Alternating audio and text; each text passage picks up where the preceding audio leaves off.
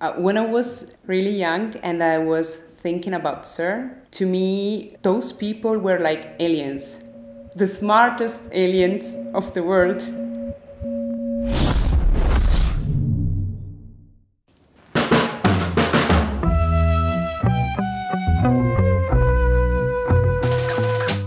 What I'm doing is looking at the structure of very small objects at the micro and nanoscale level to better understand how their physical properties and their structural properties are connected.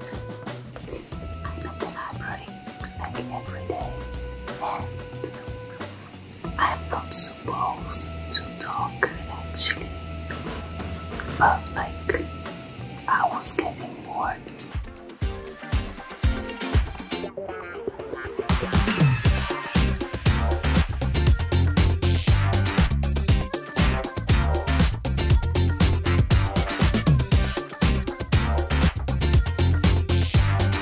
So, the pandemic in Vienna seems to be over. It's like a second mom. But second mom not because my first mom is Genoa, because my first mom is my mom.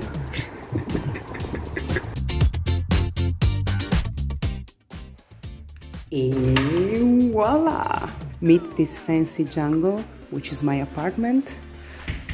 Oh, well, fancy. It's my second office, but you can call it living room. Yeah, this is me pretending to be healthy. And welcome to my second breakfast of the day.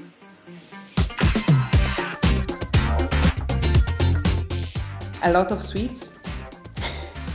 No, I'm kidding. No, I'm doing that, but to keep myself healthy, typically I eat a lot for breakfast.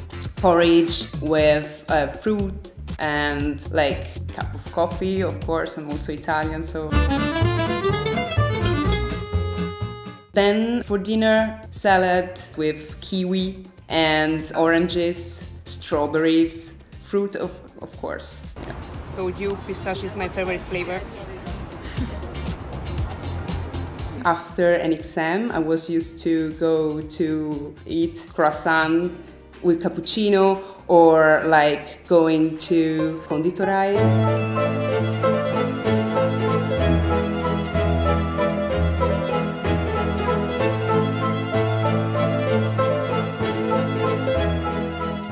But you know, it's not that bad. There are some bars where I really enjoyed it, and also I like the fact that they are very fatty coffees, if we can say that, like with cream and chocolate.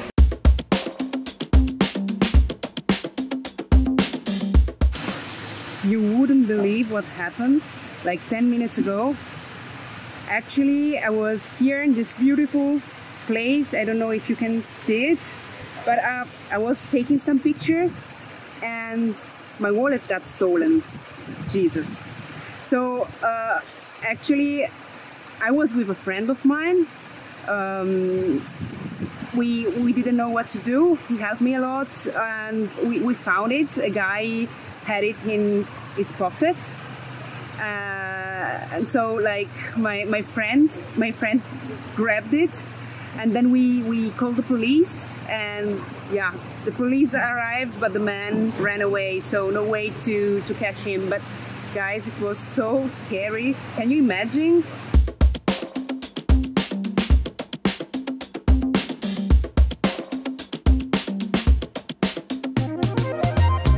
This is my office.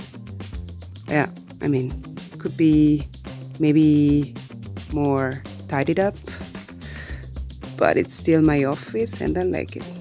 And now I wanna show you my secret place.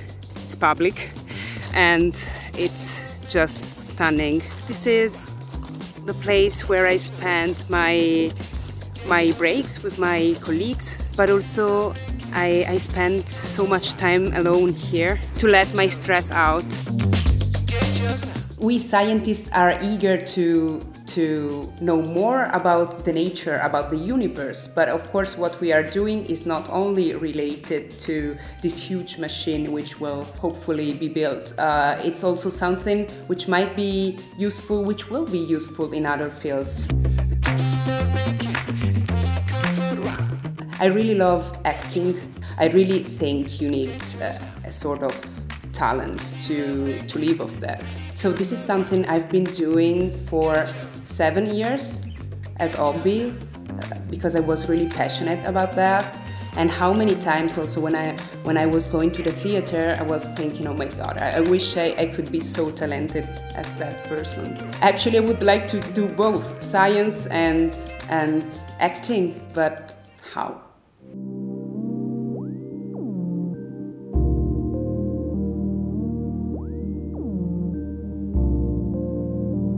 Very often, not sometimes, very often.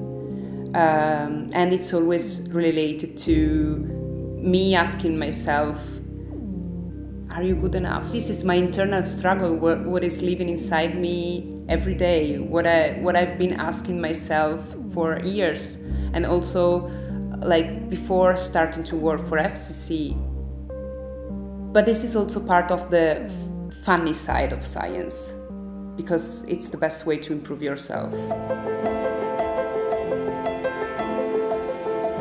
It might be like an easy answer, but I really admire people who can travel a lot because of their work, and I admire people who have families and they have to like move every 2 years, 3 years, and so they have to think about it also to take the family with them, and it's always a matter of getting used to another lifestyle, to other people, to other cultures.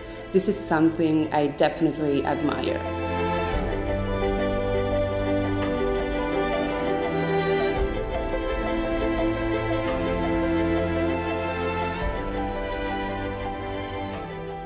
I love Vienna at this time of the day. Whoa, it's dreamy. Okay, I think now I can go home happy. Around 10 p.m. I really need to have a walk around the city, especially this time because I know I will move out pretty soon. And this is something to establish like a kind of relationship with the city. And I really created a sort of relationship with Vienna. It's definitely my second home.